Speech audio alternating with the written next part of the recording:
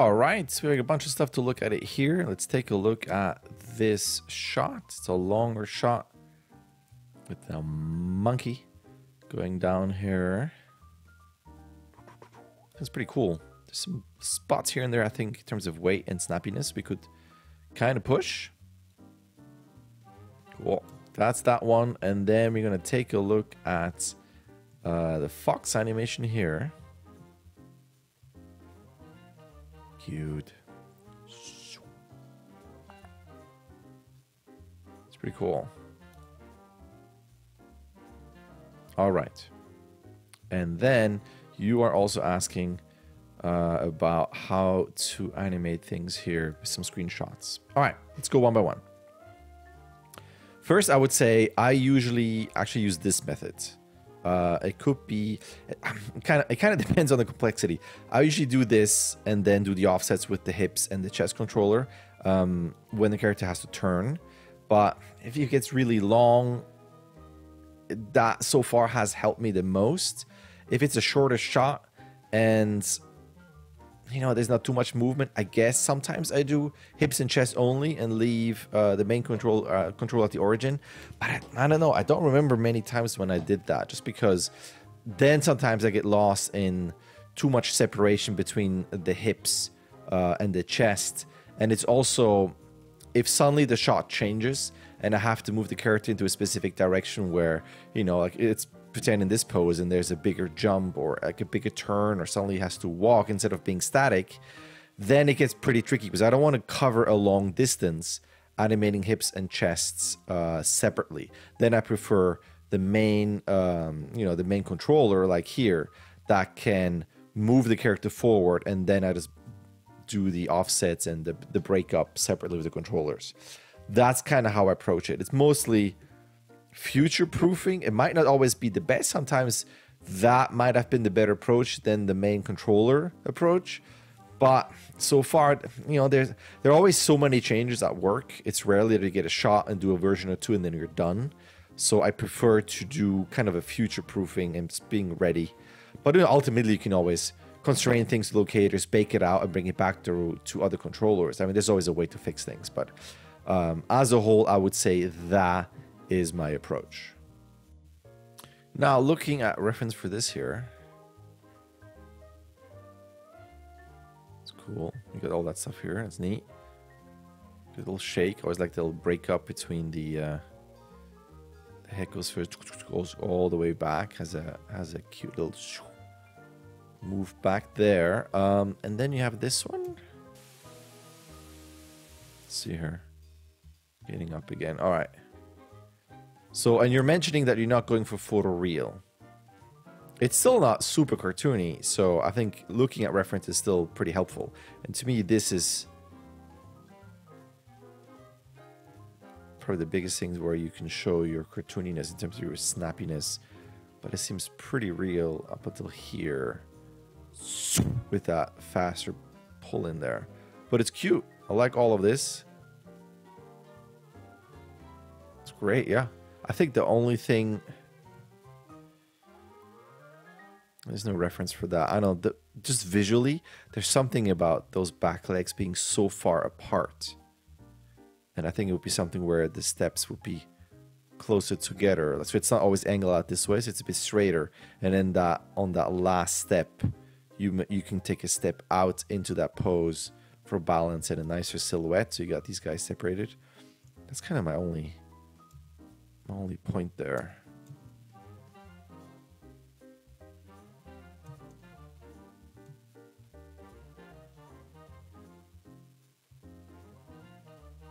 I think it would be cute if once he turns here to have an ever so slight, where is he? He goes in there. Okay, so as he goes in here, and I'm actually curious how you're doing that stuff in here. If you're just doing vertices, you're pulling these or putting some form of deformer on the surface. It's nice, a nice little detail. But anyway, as the creature looks over this way, and this is happening here, it'd be kind of cute to do a little bit of lifting of that surface, just a little bit of a faster move up, so that it catches the fox's attention, And because of that, I will make that head turn just down a bit sharper. At the very beginning, just a bit more of a reflex down to look. And then you can do another one, just another little move on that surface. And that makes him go, okay. And it would be all like just small little moves. And then right before you do this, you would have a bigger pop with maybe even like a little piece of snow doing this. And that prompts the creature to go down and wait. And then do this. This is all super cool. I really like that. That's all really great. That shake is great.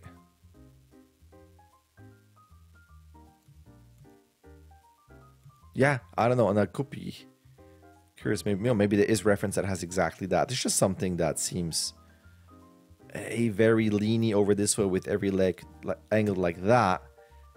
And then towards the end, how that back leg is just always so out. There's just something there visually. It feels like you want to be closer together. And then on that last step, get into this. And then just those changes there.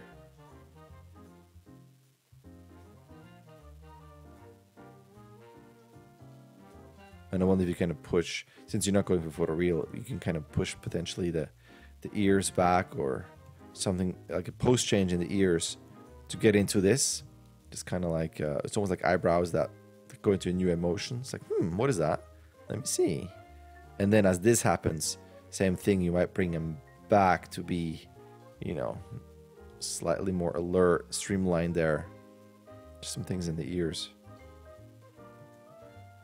Since you have awesome stuff in the snow already, like, you know, here, pieces of snow will come with it and a drop. Be kind of cool. Not needed, obviously, at all. It's not that important. But yeah, that's the only thing. I would have some interplay between these two, and then so that the audience can go back and forth and kind of motivates and changes the behavior. So it's not just we're just looking at the fox all the time. That's kind of what I have for this. All right, and then looking at the monkey. So at the very beginning, when you already have this, like he's cleaning himself and getting ready, and then he hears something. So to me, what I would do is I would start with this, which is a nice line, and then as you go down, even if it's subtle, up until here, he would still go in a bit, just start to lean him down a bit more, and I would look at, I think that's pretty okay, the eye line, yeah. And then as you do this, it's a bit more, there's more involvement, so then I will probably go even further down, and it doesn't have to lean all the way down, but my point is that right now, as you do this, I don't feel there's enough. And it will give it, you know, a bit more movement. It's not so static because there's a lot of arm movement and then the whole thing just feels kind of stiff. Also, if by the time here, imagine the mouth could be here. Let's pretend you go this far down. There's that much of a change. Then when this happens, it's not just the head turn. Because again, you can look here at all those lines. There's not much of a change. But if he's lower and he goes up and gets back into this, there's a bit more contrast and a bit more alertness and a change in the body there. Again, speaking of body, there's a pretty big arm move here, and I would incorporate the shoulder a bit more, and then by now definitely have more movement in the chest in Y, the Y rotation. It seems like that arm move is a bit isolated there. And I will probably, on that leg move, start with a rotation up first on the hip and then go up. Now it feels like you're really scaling and stretching and translating that pelvis. So to me, I would wait till like the very last moment in here where both legs go up and then kind of squash into this. But right now, this feels more like you're translating the chest. It feels just a bit strange. So let's go back here. There's just some tiny detail things where this feels like an IK hand. Because you got the orientation of that forearm here, and this is the wrist. And then this goes straight, but the wrist is pretty much in the same orientation. There's no rotation in this angle. There's no change there. There's no... I would probably do also a finger change. I know there's a relaxation in the pressure there, which is cool. But because there's nothing else, it just feels like this is mostly the same pose and orientation throughout until around here. So there's a bit more detail work. The other hand seems better. And then when you have those jumps, you have a couple of those in here. I think what I would do is I will probably get into, like, during that section, just speed it up a bit. I would zip into this hold just a bit faster. At the very beginning, it's a bit more zippy. And then you can hold this, and then you can zip down a bit more. Right now, there's just an ever so slight feeling of floatiness, just because, especially that drop, it's just, and I'm talking 2-3 frames. It's just a bit zippier, hold, and a bit zippier down. And because you are zippier, then you could potentially bring up the eyebrows a bit, bring the ears back a bit, just kind of for a visual stretch. It's not zippy enough to do a smear, but just a bit more, so it doesn't feel like, well, once you're here, it's just kind of, I don't know, it just feels a bit too stiff, and just overall the timing is just ever so slightly floaty. Right there. I think you can push that. Since you are pushing it already, I think it's great. I would just push it a bit more. What's cool though is that you got compression here on the toes. So as you put pressure on here, it would squash this, and you got the toes that go out. You could potentially even push that a tiny bit more. Definitely on this guy just a bit, but it's cool. I like that you have that in there. Then at the same time, this suddenly feels fast, where I feel like you want 2 or 3 frames of hang time and then drop. Let's watch this. Let's see. Yeah, just a bit.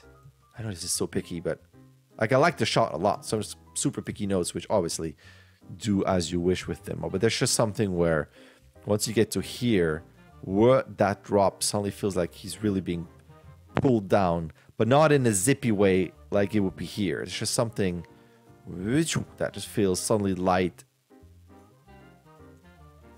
And probably also because you get into this where the couple things where now you have to do a ginormously huge chest and head drag, boom, and on the compression a crazy overlap.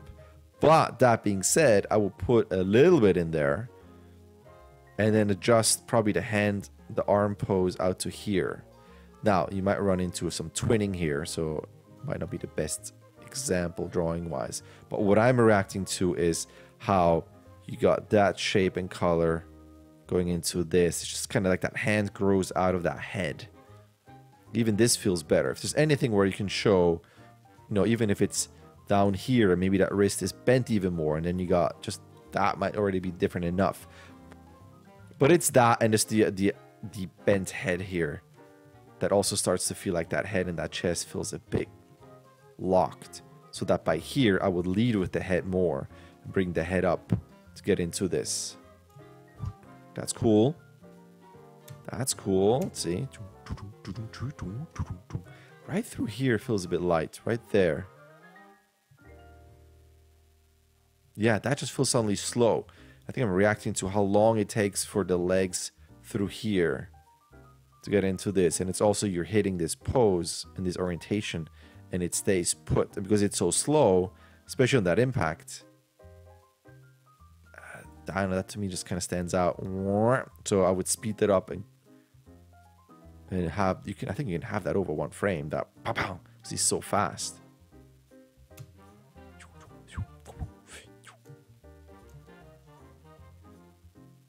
That's cool. Let's see here. I think here, I think it's pretty cool. Hey, I mean, he goes pretty fluently up and stops.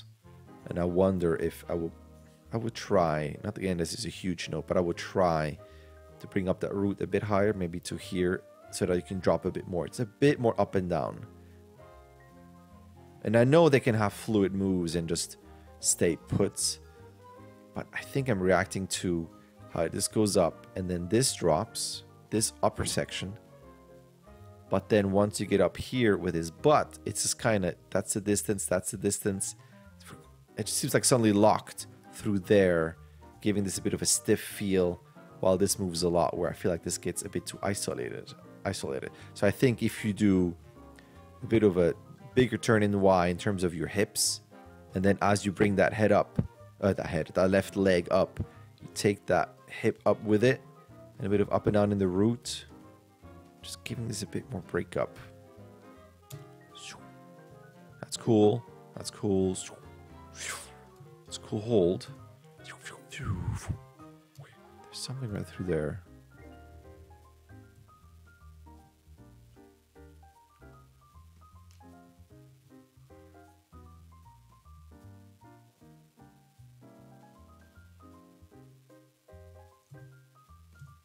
I think it's if he swings here and goes out, what I would try to do, I would try to not overlap the hand and that leg. So you don't have that line that goes into the leg there. It's a bit too much overlap even through here. I would start to separate these, and you might have to just cheat on a frame by frame basis so that it's a bit cleaner in the silhouette. But I will bring this to a point where the legs are a bit more bent, especially that left leg. You can see that bend clear, so that by the time you go out, this section, you will go from bent legs to straight legs. And it's kind of like he swings a hip and he straightens the leg to get that forward momentum into this. Right now, it feels a bit magical how he hangs on to this. And then suddenly there's more momentum going forward. I would initiate that momentum a bit more with the legs and the hips. That's cool.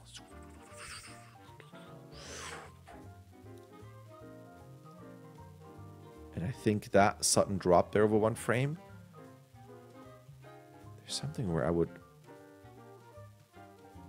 almost feel like you want to delay that by a frame. Yeah, it's pretty fast. There's just something that feels very poppy as you go down, and I'm mostly reacting to the relationship with that head angle. The head rotation is always the same. This all kind of stays the same for quite some time, and then it pops down over one frame. Even here you could have a drag in the head, but then once you go up here, there's something again in that head where you have some stretch, but then it gets into this, and then it kind of stays put. There's something about that sudden move, and then when you go up here where I feel like either you want to bring the head back a bit, open the mouth, just do a bit of a... There's something where you have already that ginormous move, which I still think is a bit poppy. You can probably reduce this by a little bit. That's just me. But there's something of, let's pretend this all stays, and you got that sudden snap. There's something about this face never really changing that makes this look weird. Again, this is very subjective, but I feel like once you go into here, you could go into a little bit of a open eyes, open jaw, just more in the face. That has just a change, and then you get into this. And I know you have it here,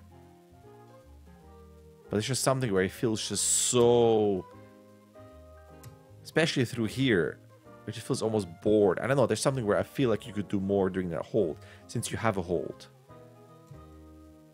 I do like it here because it's so fast and it gives us a bit of a change, and you can just kind of feel it as it goes through. That's cool. I'm a big fan of that.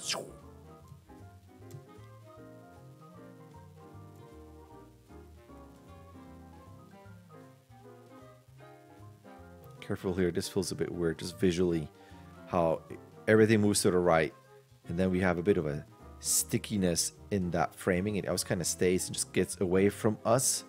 And then suddenly it pops forward and then stops again. Just be careful here, spacing wise. You might have to move the camera a bit so that you can have this more gradual, fluid transition into that stop. There's just something visually in 2D space, how big shape going forward, and then receding away from us while not really going forward anymore. And then suddenly popping here to this, and probably with all that forward momentum here, I would cheat and bring that head out here, even if that elongates the neck. But there's so much momentum, and it stops, and it puts that arm here to stop that momentum, that I think the rest up here would still have more momentum forward. Maybe the hair can go forward a bit. It's going to cheat that a little bit, and then into that stop. And then back to this here. There's a big arm move, and I see something in Y, but I think you can push that this way in the shoulder bit. There's something about this feeling very separate, even though I see movement because I see the texture on that chest here getting bigger. But even through that, I'll probably bring that elbow in a bit, just feeling how arm reaches up, involves a rotation up in the chest, and then that will influence this. I just feel like once you get to here, this is a shape that doesn't really go away despite movement here. Just a bit more connected body mechanics. All right, I think that's it. The end is cool. I like the roar.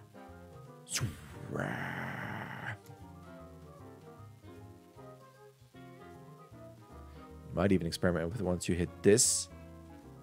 Here's that line, and then at the end, that line is up here. Just a little bit of up in the chest, translating up, but also just rotating the head up a bit. It's just a bit more. Right now, it just feels like I hit this pose, and I'm holding it, and I'm just adding shake. Versus I'm starting somewhere and ending somewhere else a little bit to continue that aggression and movement forward. Right? So that line would basically, like this to me, would be here. A bit forward and a bit up. And it's subtle. Just a little bit. All right? I think that is it for me. I'm looking at that last pose. I wonder if you want to do a little bit out this way. How far are we at the end? Okay, it's got this. It has a nice lean forward. I'm just curious, how would it be if that arm, you know, if it was here, to give this a bit more of a triangular shape for a bit more strength. You still have that nice line of action there. I'm just curious. This could be something to explore, and also takes away a bit from almost the parallelness of it. I wonder if that, and then with that line, I don't know, there's something that nicely flow into the head, so that you potentially even bring the shoulder in a bit more. Well, where it's something where you might have that. So you have, that's your outline. Still got that negative space there, but then overall gives you not that much of a bump there. It's all streamlined into that head.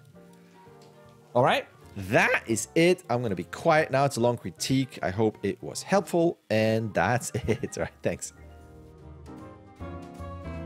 All right, there's an email. You can sign up. You can start whenever you want. You can submit whenever you want. You get 16 submissions. Either way, a like and subscribe would be awesome. All right, thank you.